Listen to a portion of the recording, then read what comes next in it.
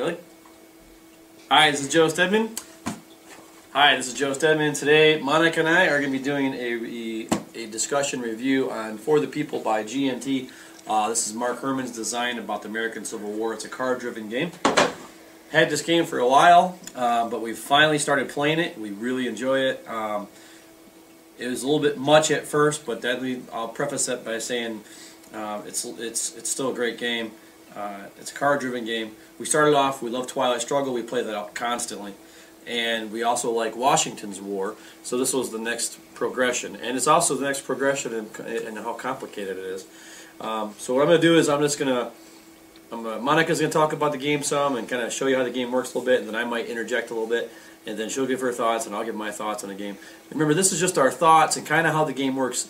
In 10 minutes, we cannot possibly do a in-depth how you play this game and include all the strategy hints and how every single piece works and everything, so don't complain. Right? Right. Monica here with a little review of For the People. Opening up the game box, you're going to get a paper map. We have the deluxe map. Ooh. What does the deluxe map mean? Sticker. Yes, we actually have ours underneath a poster frame. Yes, it doesn't come with this poster frame. This is... But it's that same style map, but we have ours on heavy cardboard. It's the deluxe version. What I really like, one of the things that this game has that a lot of games do not have, is the rules of play ×2. Well, actually, ours, I think... Did it come with one? I think the deluxe map came with one, oh. And then the actual game came with one. But either way... I recommend getting 2. Yes, because both of us are in it all the time. every turn. Monica does it. Every time I pull off a good move, she pulls out the rule book and wants to make sure it's legal. Vice versa. Yes. Also, we have a easy guide here, just one of them. It's on super heavy cardboard. I think it's just heavy cardboard, not super heavy. The cards, however, these are super heavy. It feels like they're a little tricky to shuffle.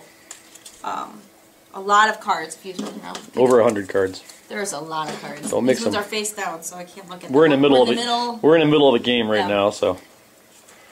Yes, we're in the summer of 1863. You go to shuffle these things, they're, you know. Anyways. So yeah, that would be a minor complaint. The cards are very thick, but I guess that's not really a complaint. Last then. There you go. Of course, we have brown and blue counters representing the Union and the Confederates. Mm-hmm. Lots of counters everywhere, and PC markers, political control markers, Army markers. Which first for me. What else do we have here? I think that's about it. I use an old Avalon Hill tray box to separate my counters. Right. But yeah. All right, so how do you win the game? You win the game.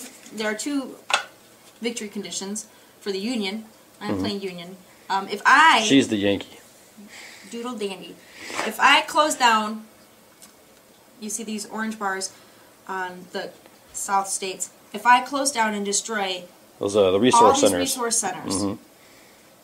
And all the blockade ports. Blockade runner ports, yeah. I win. Or, what's the second way? That's the hard way to win. The easy way to win is to have more strategic will. Right, you got to get at the end of the game. Right, you got to get the Confederates down to 0 at the end of the game. Right now, I'm not doing that hot. This person who is white, that's you. The Confederates, yeah. They have 91. Yeah. And the Union has 58, but so I've almost auto-victoried you. Because how did the Confederates win? Wait a minute. His auto-victory is if he has twice my strategic will.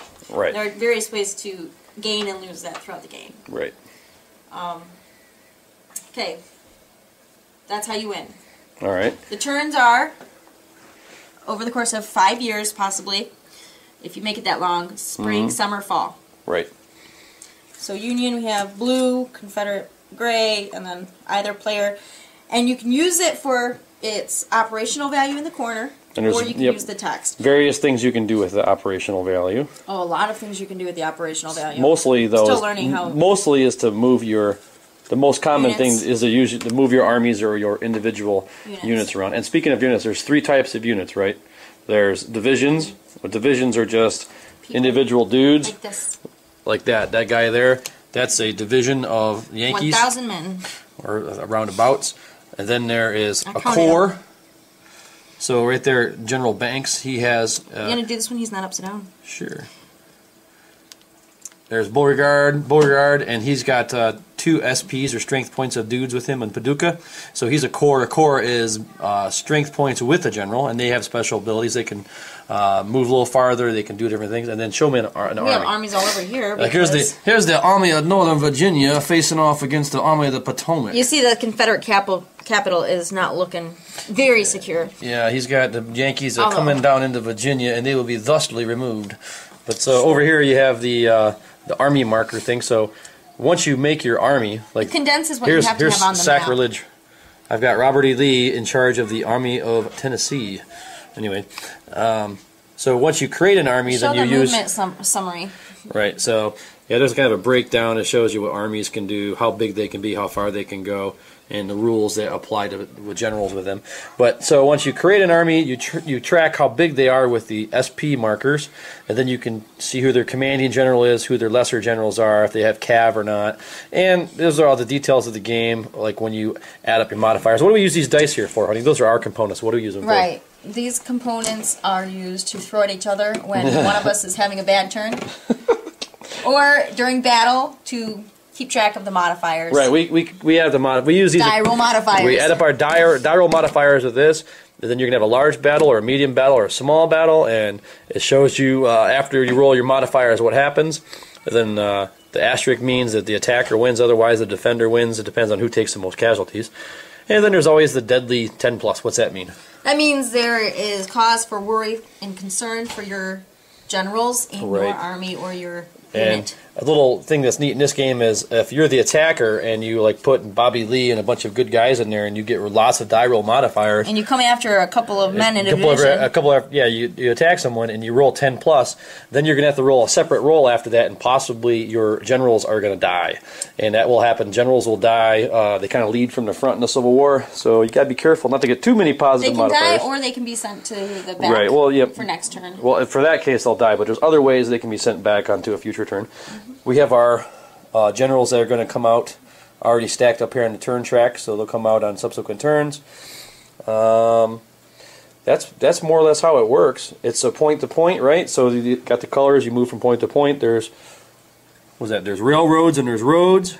And sea movement. And sea movement mostly for the Union. They have the amphibious assault modifier, which is how they can take the forts, and they can play points into that to get it. She's already got it up to 4, so it's pretty powerful. Then you have the blockade level, which is how she can stop me from getting my some of my reinforcements. The rule books. The two main things about this rules that are most confusing are rivers and generals, right? Yeah. And the cav. The cav units are a little confusing. I'm not even going to go into those. It took us a while to figure it out, but there's some lots of advice and help on the internet. You can figure that out. So, any closing remarks about We the People? I think it's. I'm sorry. For the People? I think this is the most difficult game I've had to learn. I didn't have to, but I have tried to learn. Mm-hmm. Most war game-ish, I would say. Just the whole concept. There's so many options every turn. I want to do 100 different things. You only have a limited number of turns, limited number of cards. Right. You feel like a blind man at first, right? Stabbing around in the dark because you've got so many things that you can do, especially earlier in a war, and you're not really sure what the strategy is. So we already know this game is going to be a scratch because we've made a lot of mistakes. Oh, yeah. But the next time we set it up and play, which will be very soon, I'm sure, it'll be totally different. We enjoy the game. I think it's really well balanced. Good high quality production. And it's the Civil War game. And I used to have the old Victory Games Civil War game, which was my stand-to. But I like card-driven games. I like the way it makes you feel when you want to do 5 things and you can only do 1. And yeah, so there you go. So For the People by GMT. You can pick it up. What? 3 thumbs up. You can pick it up. Yeah, you can pick it up somewhere. Yeah, I shake it like this because I'm going to cremate it and die. Go like this, sorry. Oh, slam it on the board. Look at you knocked everything like the earthquake. It was an earthquake. Well, anyway, so. Anyways. Thanks for joining us today. For more written, audio, and video reviews, as well as the #1 board game podcast, check out the website at www.thedicetower.com. Until then, This is Eric Summerer, and you've been watching The Dice Tower.